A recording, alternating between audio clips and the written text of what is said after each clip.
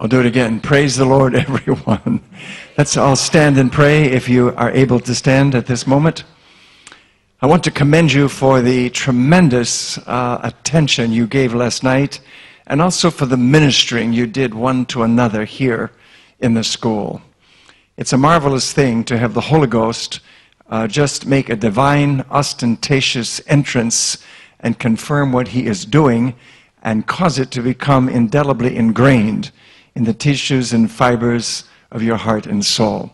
Let's lift our hands and just praise the Lord for a moment before we are seated and begin. Lord Jesus, tonight I thank you for the wonder-working power of Almighty God. I am grateful for the privilege and honor of standing before this outstanding group of students. Such hunger and such intensity for the things of God. I praise you for our people. I praise you for apostolic Christianity. I thank you tonight. Anoint us both to hear and to speak. I pray for the anointing of the Holy Ghost to be upon me as I teach and transmit here tonight. We give you praise, glory, and honor. Bind us together in one mind and accord, and one accord. And God, help us, I pray, to have a spirit of revelation and understanding. We give you praise, glory, and honor. We ask these things in the matchless, resplendent, all-powerful name of the Lord Jesus Christ. And everyone said, Amen. The Lord bless you. You may be seated. If you feel like clapping and just lifting your voice of praise one more time, do it. In the wonderful name of the Lord Jesus Christ. Tonight, I hope to get all the way through the oneness of God, the mighty God in Christ, and also where are the dead, and the preliminary introduction to the tabernacle plan, which I'll be teaching tomorrow night. And we'll also be beginning with Daniel's 70th week. So far, we are good with our schedule. Tonight, I want to discuss with you the mighty God in Christ. You'll find that in the numerical category 8 and on page 123. The reason I'm able to teach you basically the same Bible college education that I received in a week's time is because all of this that you're handling, when you turn those pages, it took me 3 years to copy by hand. But it's all been transcribed into this particular syllabus and typed up. So the material has already been written. It's a matter of you listening to the lecture and maybe making your own notes as we go along. And it's a great way to learn. I am delighted to give this to you. I'm delighted to transmit it to you. Because if we can all get to doing exactly the same thing, we can reach our world. There's no doubt about it. If I can do what I can do by myself, but if I can get you to help me, we can do so much more. And I have a great vote of confidence in you and your great ability toward God. So, the mighty God in Christ, the revelation, the oneness of God is the oldest doctrine in existence. The doctrine of the oneness of God is the oldest doctrine in existence. The oneness of God is as old as God himself, because there's always and only been one God.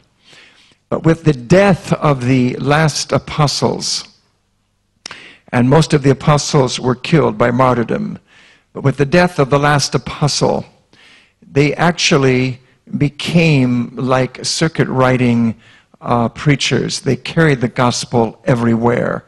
Paul evangelized the then known world with this gospel, and all of Asia heard the gospel. But with the death of the last apostle, what happened was there was not a Bible in existence. You couldn't go to a Bible bookstore and pick up a Bible like this. Everything was written by hand. In those days, a copy of the Bible could cost you from $15,000 to $20,000 because it was all written by hand. So the Word of God was not readily available to anyone in the public. So with the death of the apostles to keep preaching it, the truth, and with a famine in the land for the Word of God, not having access to buy copies of the Scriptures, and much of the New Testament was even the process of being written, you can see that there would have been a famine for the Word of God. It was not available for them to read, to study, to keep together the concepts, the precepts, the truth that the apostles had preached.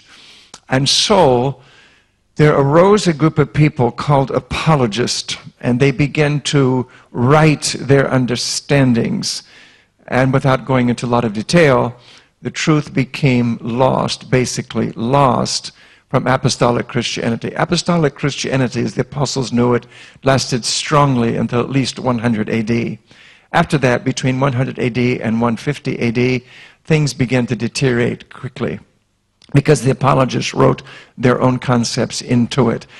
We're the only people that can go all the way back from this present hour to 33 AD because we are apostolic Christians. We preach exactly what the apostles preached in the beginning. Repentance with divine forgiveness. Baptism by immersion in water in the name of the Lord Jesus Christ for the remission of your sins. The infilling of the baptism of the Holy Ghost, speaking with tongues. The revelation of the oneness of God. And these signs shall follow them that believe.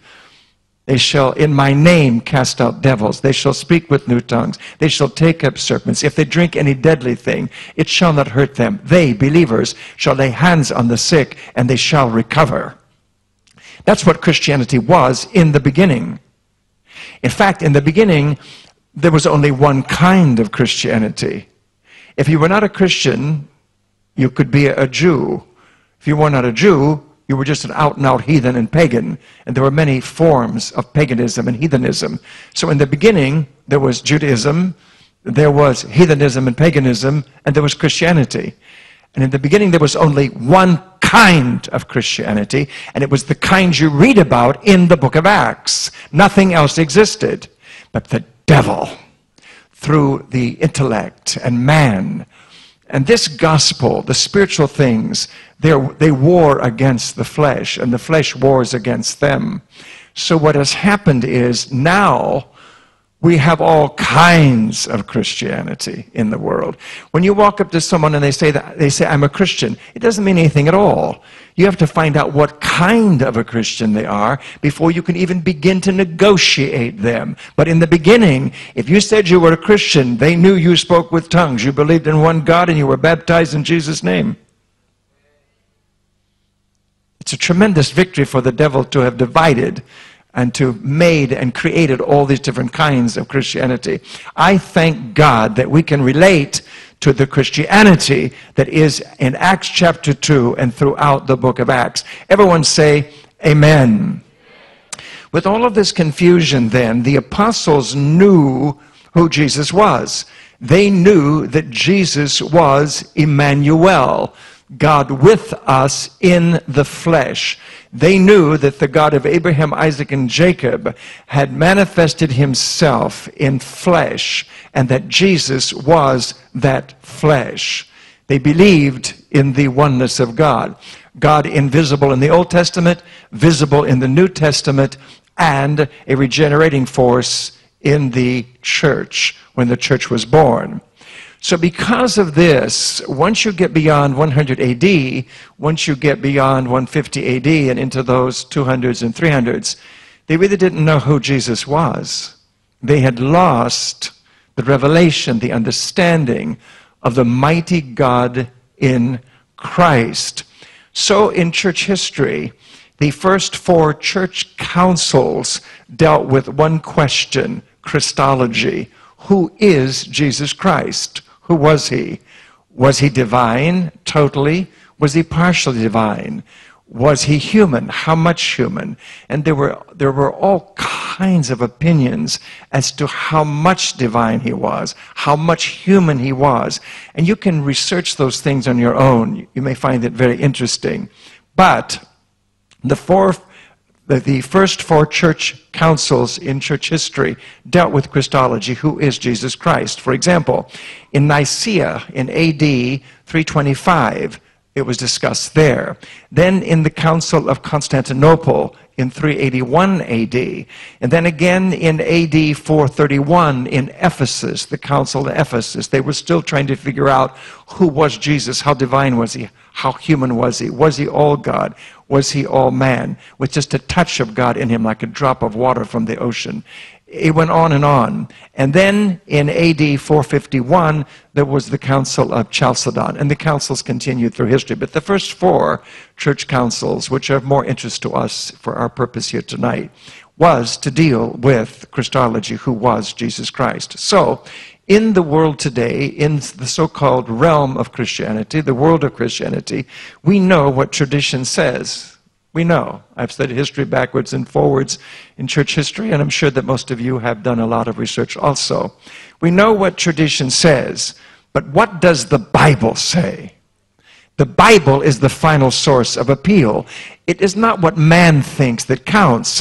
It's what this book says that counts, because out of this book you will be judged at the judgment bar of God. Not some writings by the Evangelical Free Church or the Catholic Church or the Lutheran Church or the Methodist Church. You will be judged out of this book and this book alone. This is the plumb line by which we will be measured in the end result.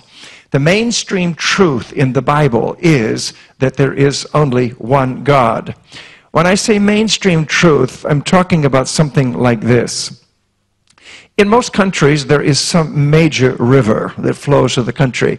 In the United States, there is the Mississippi River. It starts way far in the north near the Canadian border and goes all the way down and empties into the Gulf of Mexico.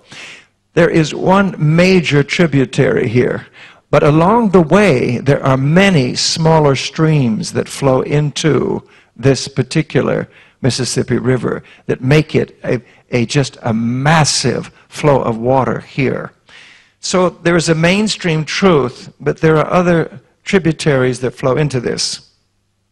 There are verses, unfortunately, in the Bible, due to Trinitarian translators, that would make it appear that there's more than one God or more than one person in the Godhead.